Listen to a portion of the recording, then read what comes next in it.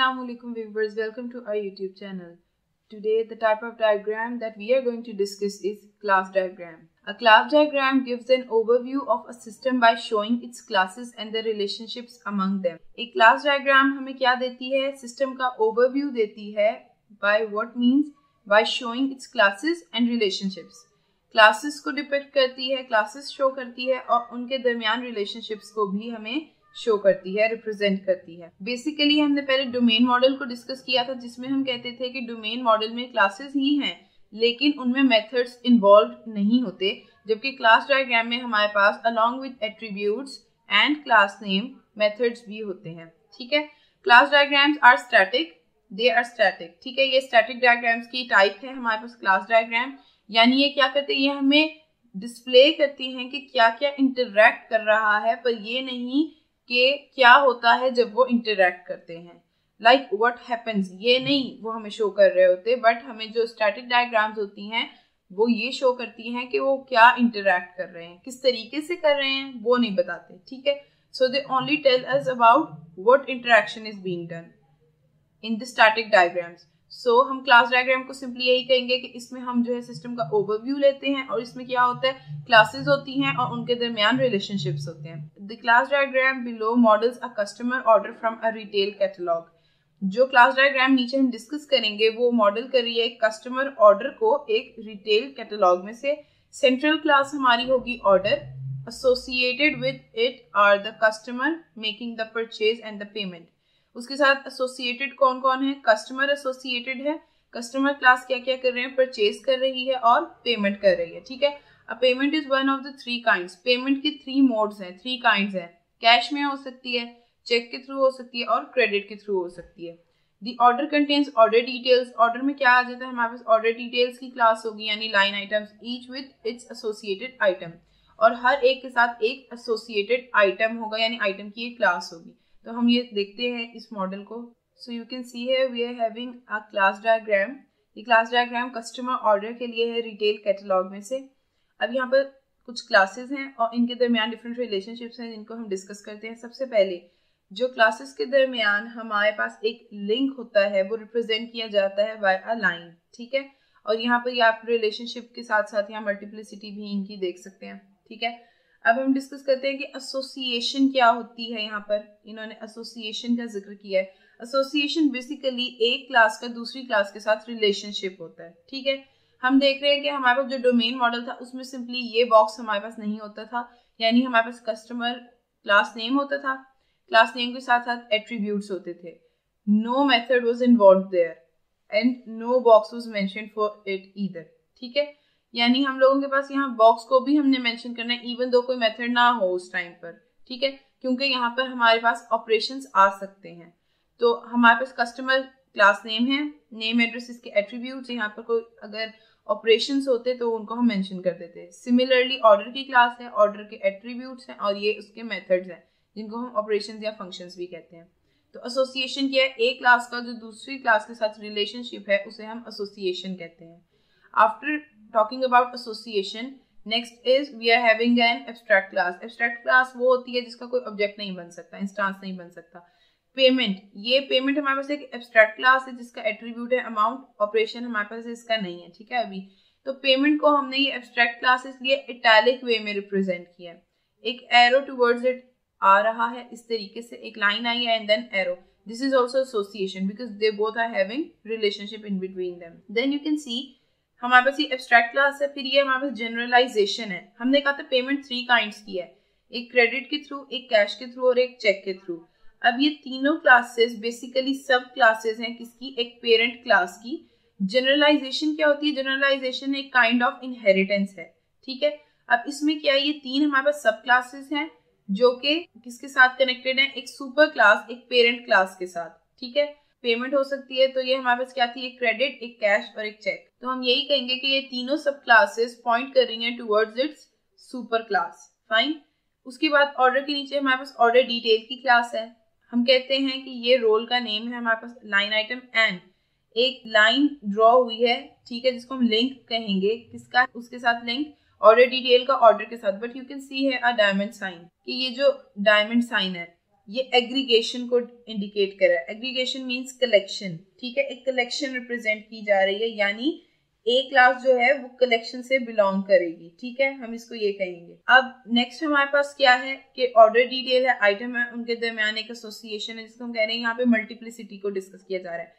1 to many, 0 to 1 या 1 to many का relationship है। सो हमने ऑलरेडी डिस्कस किया था कि यहाँ पे 1 to many का जो रिलेशनशिप है हम उसे मल्टीप्लिसिटी कहते हैं, कि एक क्लास का एक इंस्टांस दूसरी क्लास के मल्टीपल इंस्टांसेस के साथ कनेक्टेड है, ठीक है। अब हमारे पास है नेविगेबिलिटी। अब नेविगेबिलिटी का क्या मीनिंग है कि ये हमें मूवमेंट शो कर रहा होता है, यानी it shows direction of association, कि ये जो हमारे पास एसोसिएशन है, जो सिंपल लिंक क्रिएट हो रहा है, उसकी डायरेक्शन क्या है।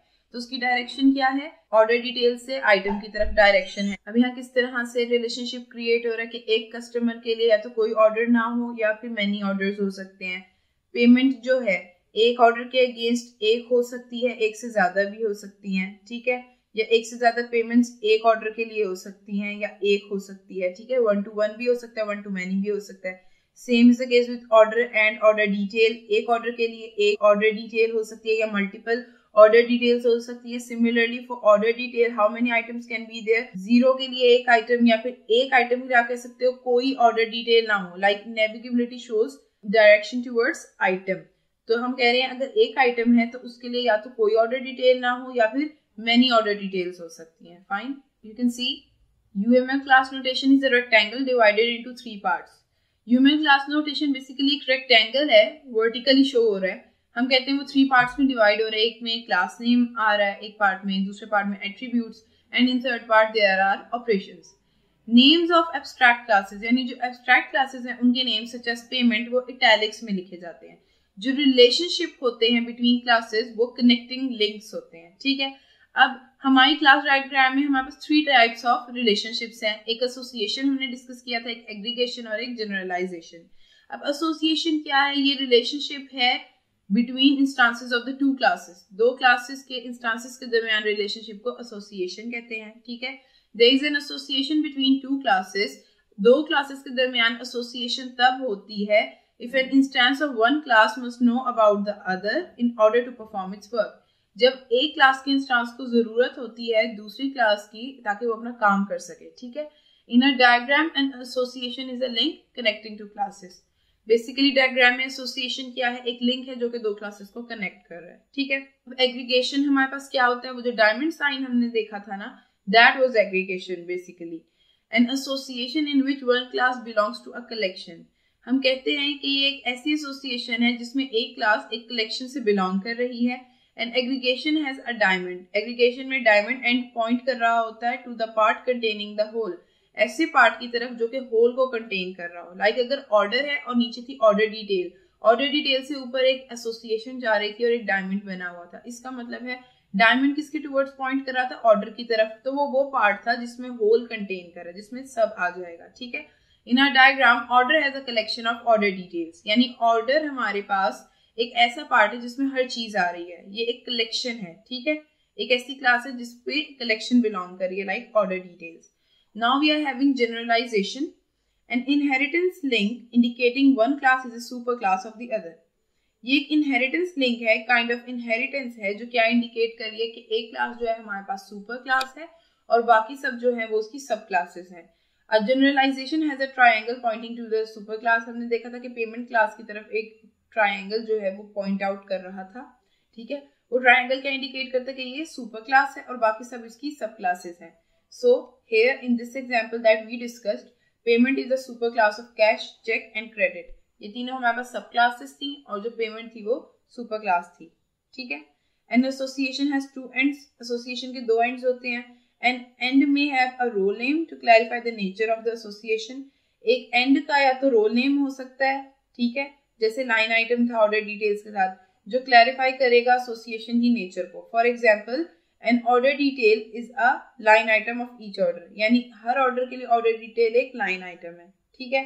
उसके बाद नेविगेबिलिटी आ गई। नेविगेबिलिटी एरो क्या है, एसोसिएशन पे जो शो कर रहा है डायरेक्शन को, किसकी, एसोसिएशन की, जो कि ट्रैवर्स या क्यूरी की जा सकती है। तो सिंपली आप कह सकते हो कि ये एसोसिएशन की डायरेक्शन को शो करवाता है। Order detail can be क्यूरीड about it's item, order detail को क्यूरी किया जा सकता है उसके आइटम के लिए, ठीक है। इसी तरीके से नेक्स्ट हमारे पास है मल्टीप्लिसिटी। मल्टीप्लिसिटी क्या होती है एक एसोसिएशन में? It is the number of possible instances of the class associated with a single instance of the other end, यानी कि ये एक क्लास के नंबर ऑफ पॉसिबल इंस्टांसेस का एसोसिएशन है किसके साथ? एक दूसरी क्लास के सिंगल इंस्टांस के साथ। सिंपल वर्ड्स में कहें तो एक क्लास के सिंगल इंस्टांस का जो रिलेशनशिप होता है किसी दूसरी क्लास के मल्टीपल इंस्टांसेस के साथ, उसे हम मल्टीप्लिसिटी कहते हैं, ठीक है। मल्टीप्लिसिटीज आर सिंगल नंबर्स और रेंजेस ऑफ नंबर्स। मल्टीप्लिसिटीज एक सिंगल नंबर भी हो सकता है या रेंजेस ऑफ नंबर हो सकता है, ठीक है। In our example, there can be only one customer for each order. हम कहते हैं एक ऑर्डर के लिए एक कस्टमर हो सकता है, but a customer can have many orders, लेकिन एक कस्टमर के मल्टीपल ऑर्डर्स हो सकते हैं, ठीक है। तो हम यहाँ पे टेबल देख लेते हैं एक जिसमें मल्टीप्लिसिटीज का बताया। अगर इस तरह से हो 0 डॉट डॉट 1, इट मीन्स 0 और 1 इंस्टांस, ठीक है। The notation n double dot m indicates n to m instances, यानी यहाँ से लेकर यहाँ तक इतने इंस्टांसेस हमारे पास हो सकते हैं, या तो 0 या 1, ठीक है। 0 से लेकर 1 तक इंस्टांस अगर हो तो हम इस तरह से मल्टीप्लिसिटी को रिप्रेजेंट करेंगे। नेक्स्ट है 0 to many। आप सिंपली इस स्टार भी यूज कर सकते हैं to indicate many। No limit of the number of instances including none, यानी कोई लिमिट नहीं है इंस्टांस की इंक्लूडिंग नन, यानी कोई भी नहीं हो सकता इंस्टांस, या हो सकता है मल्टीपल इंस्टांसेस हो। So it can be 0 or it can be many. Similarly, we are having 1 for exactly 1 instance and 1 too many means at least 1 instance तो होगा ही होगा और उससे ज़्यादा भी हो सकते हैं। अब हम चैप्टर 16 में देखते हैं, क्योंकि यहाँ पर क्लास डायग्राम्स को थोड़ा डिटेल में डिस्कस किया गया है। वहाँ पर हमने सिंपल जो चीज़ें हैं ऑब्जेक्ट्स, एट्रीब्यूट्स को और ऑपरेशंस को उन्हें डिस्कस किया था। यहाँ पर हम डिफरेंट नोटेशंस को भी देखेंगे। Like we are having some common class diagram notation, जिसमें हमारे पास कुछ एलिमेंट्स का बताया गया है कि कुछ एलिमेंट्स जो हैं वो ऑप्शनल होते हैं। Like for example we have visibility, parameters and compartments, ठीक है। तो हम इन चीज़ों को इस फिगर में देखते हैं, ठीक है। अब हमारे पास 3 कॉमन कंपार्टमेंट्स हैं, एक क्लासिफायर नेम है, एक एट्रीब्यूट्स और ऑपरेशंस, यानी हमारे पास 3 कंपार्टमेंट्स होते हैं। एक फर्स्ट कंपार्टमेंट में हम क्लासिफायर नेम यानी क्लास का नेम देते हैं, सेकेंड में एट्रीब्यूट्स देते हैं और थर्ड में ऑपरेशंस देते हैं, ठीक है। N interface shown with a keyword, एक इंटरफेस को कीवर्ड के साथ शो किया जाता है। ये चीज़ें बताई जा रही हैं हमारे पास, ठीक है। और आपको इसमें अगर कोई न्यू चीज़ है तो मैं वो बताती हूँ। न्यू इसमें ऐसा कुछ नहीं है, वो ही हमारे पास यहाँ पर जनरलाइजेशन है और ये एसोसिएशन दिखा दी गई है विद मल्टीप्लिसिटीज। सी 1 लिखा हुआ है ना, मल्टीप्लिसिटी भी है साथ। So these are the same things. Let's go forward to check more concepts. आप देख सकते हैं UML class diagram in 2 perspectives. Basically हम यही कहते हैं कि क्लास डायग्राम और जो डोमेन मॉडल होता है वो सेम नहीं होता। क्यों सेम नहीं होता? क्योंकि डोमेन मॉडल में हमारे पास मेथड्स नहीं होते यानी ऑपरेशंस नहीं होते, जबकि क्लास डायग्राम में हमारे पास मेथड्स यानी ऑपरेशंस होते हैं। लेकिन जब हम UML नोटेशन को देखते हैं तो हम UML क्लास डायग्राम को यूज करते हुए ही क्लास डायग्राम को भी ड्रॉ करते हैं और डोमेन मॉडल को भी ड्रॉ करते हैं। तो हम डोमेन मॉडल को कहते हैं कि इसमें कौन सा पर्सपेक्टिव आ जाता है? Conceptual perspective. क्यों? हमारे पास कॉन्सेप्चुअल क्लासेस होती हैं, यानी ये कॉन्सेप्ट को डिपिक्ट करी हैं। क्लासिफायर नेम है, एट्रीब्यूट्स हैं, ठीक है। Same is the case here. Here we are having relationship as well and multiplicity as well, but the difference is that हमारे पास यहाँ पर क्या चीज़ नहीं है? ऑपरेशंस नहीं है। जबकि हम यहाँ देखें डिजाइन मॉडल यानी क्लास डायग्राम को, तो इसमें हमारे पास क्लास का नेम है, एट्रीब्यूट्स हैं और ऑपरेशंस भी गिवन है, यहाँ पे एसोसिएशन भी गिवन है, ठीक है। तो इसको हम कहेंगे सॉफ्टवेयर पर्सपेक्टिव से है, जबकि इसमें हमारे पास डोमेन मॉडल में सॉफ्टवेयर पर्सपेक्टिव के थ्रू कोई भी चीज़ रिप्रेजेंट नहीं हो रही होती, बल्कि कॉन्सेप्चुअल पर्सपेक्टिव में सब डिफाइंड होता है। फर्दर हमारे पास यहाँ कॉम्पोजिशन ओवर एग्रीगेशन है। एग्रीगेशन में हमने क्या डिस्कस किया था कि जो चाइल्ड है वो एग्जिस्ट कर सकता है विदाउट पेरेंट क्लास, ठीक है। अगर पेरेंट क्लास ना भी हो तो भी आपकी चाइल्ड क्लास एग्जिस्ट कर जाती है। बट इन कॉम्पोजिशन में क्या होता है आपके पास, ये हमारे पास होल पार्ट रिलेशनशिप्स होते हैं ना। तो अब ये कॉम्पोजिशन में क्या होता है, चाइल्ड क्लास एग्जिस्ट नहीं कर सकती अगर पेरेंट क्लास एग्जिस्ट नहीं कर रही है, ठीक है। तो वो दोनों डिपेंडेंट है, जबकि एग्रीगेशन में चाइल्ड क्लास पेरेंट क्लास पर डिपेंडेंट नहीं होती। So this was all for today. I hope that all the concepts are clear to you people now, and wait for new videos in which we will discuss some more UML diagrams. Till then, Allah Hafiz.